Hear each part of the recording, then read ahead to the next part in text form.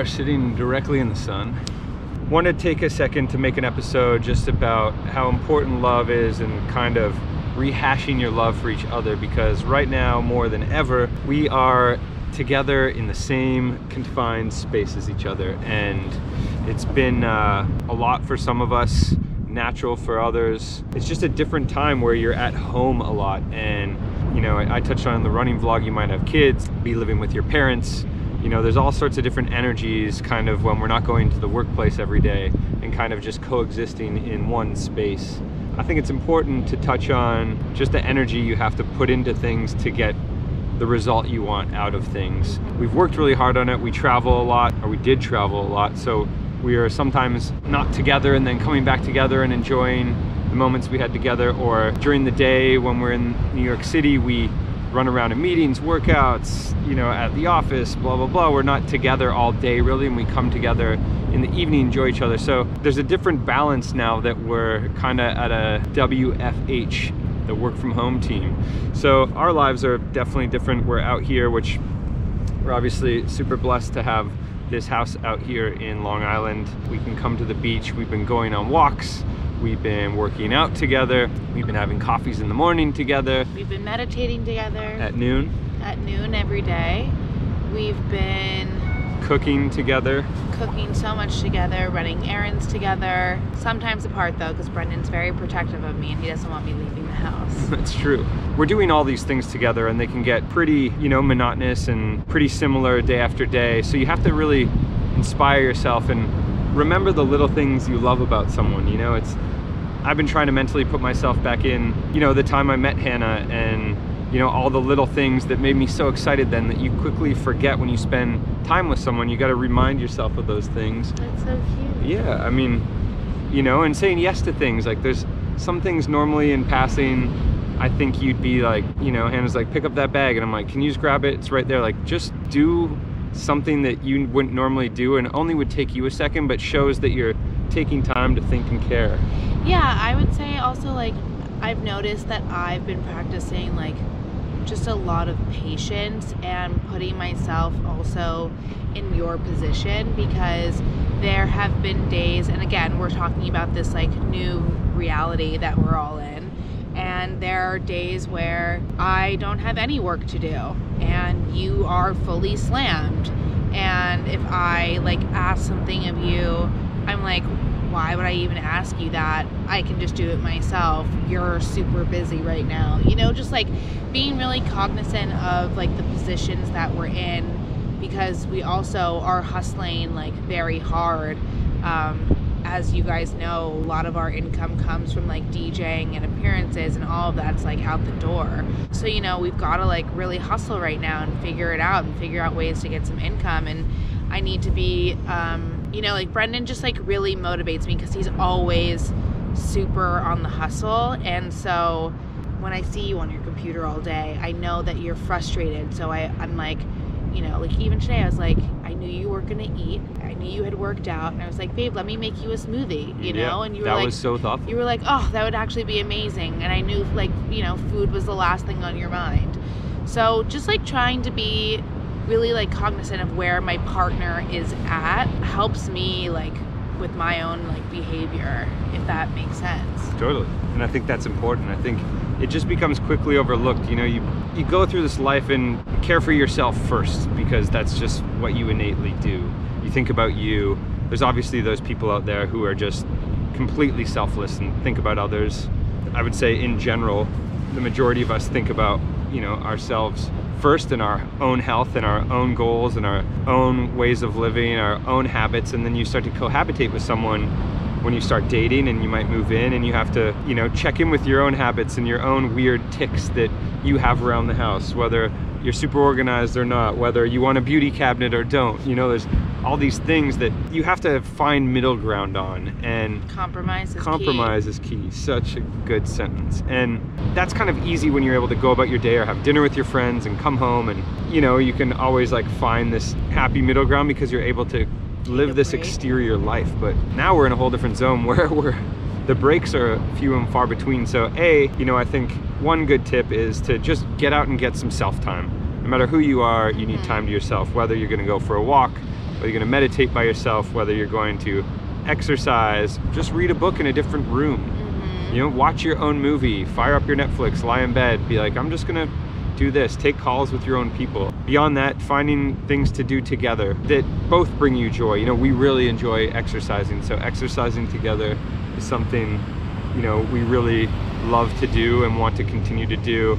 We love sharing a morning moment, so just having a coffee together is really nice, and talking about the day, not being on your phones. Yeah. Watching something and just tuning out, being able to talk about it, something, you know, a new conversation. And just taking advantage of really of those moments in your day that like do bring you joy. Like let's say like, you know, Brendan and I are working all day, and then here comes 5 o'clock, and you know, whether it's, all right, let's change the vibe of the house and let's start a fire, let's put on a cool soundtrack, let's open a bottle of wine, like, you know, like just even having that moment where we're both just on the same page in a like a full vibe check is so really important. You know, there's nothing that kind of puts me in a bad mood more than being on different vibes. Like if I'm like trying to have a lazy morning and Brendan's, you know, trying to have a full-on indoor workout, that's like, you know, that's like the last thing I want to hear or something.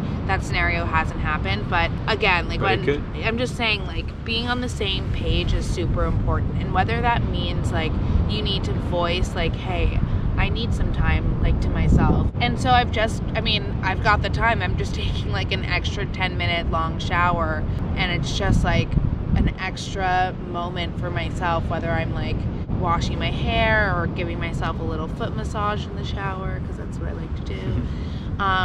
But yeah, just carving out moments for yourself and being able to vocalize that, again, allows you to be on the same page as your partner. It's not, I never take offense if Brendan's like, hey, I need to get out, go for a run, and Brendan never takes offense if I'm like, hey, I just need a sec, like, I'm gonna stay upstairs, like, can you do your thing downstairs? Like, there's no animosity, there's no judgment, it's just... Find your time. Yeah.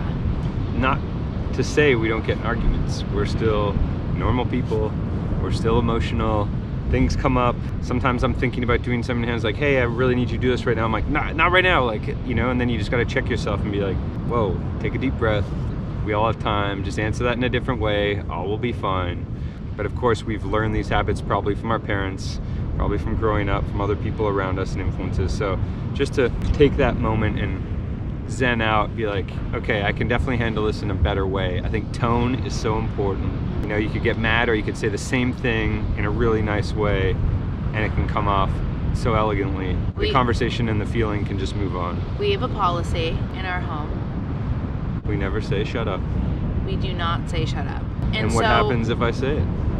If you say it, if you say it, or if I say it, we say you have to take that out of the universe. Yes, you gotta pull it right back.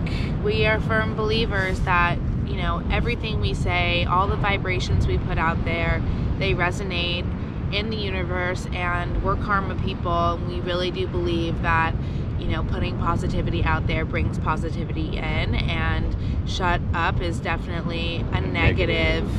And big negative. We don't need that in our spheres. So if it slips out, which is a very rare occasion, we pull it out of the universe. But we also pull other things out of the universe too. Like, if there's anything you say that like is just like wrong, like, and a swear word. Yeah.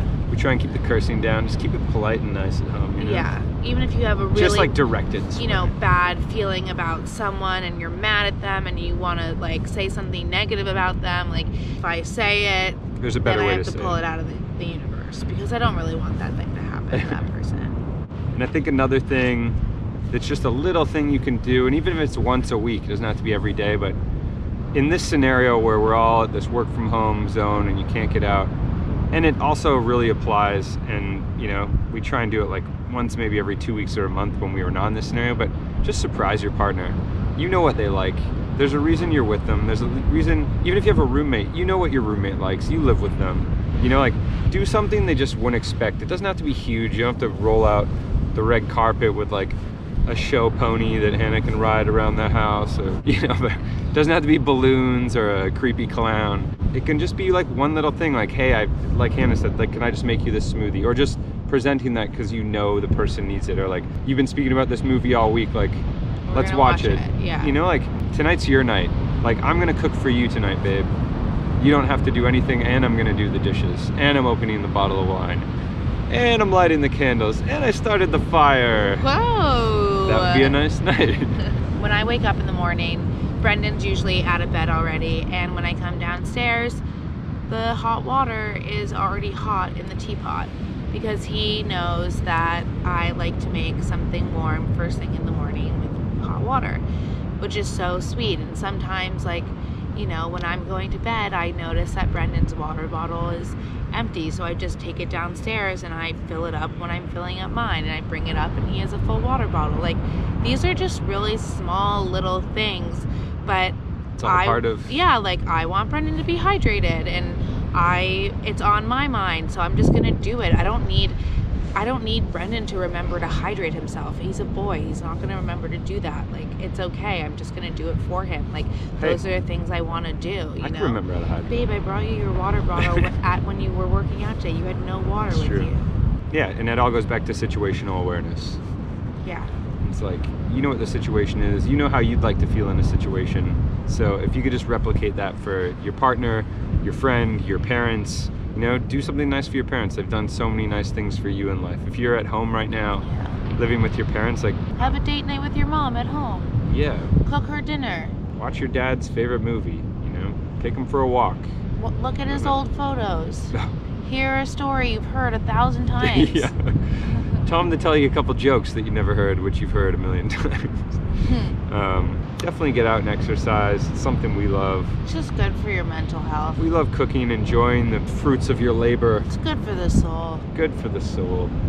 And yeah, there's never been a better time to love the person you're with, because you're in really tight quarters and you got to figure out how to make that balance work. So keep it together. We're gonna do our best. Stay here.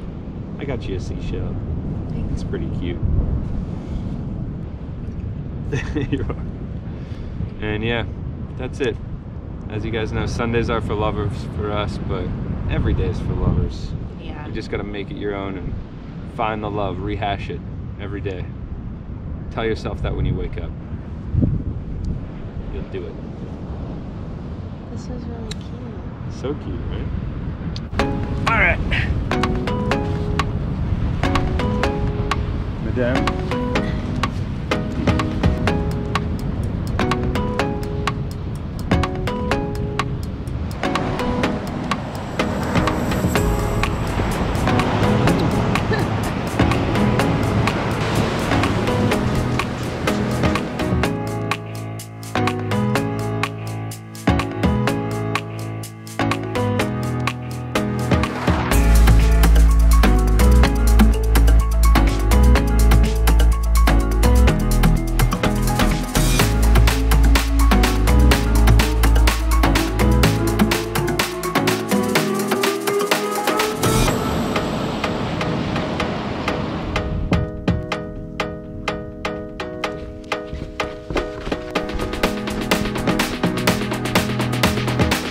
Saying?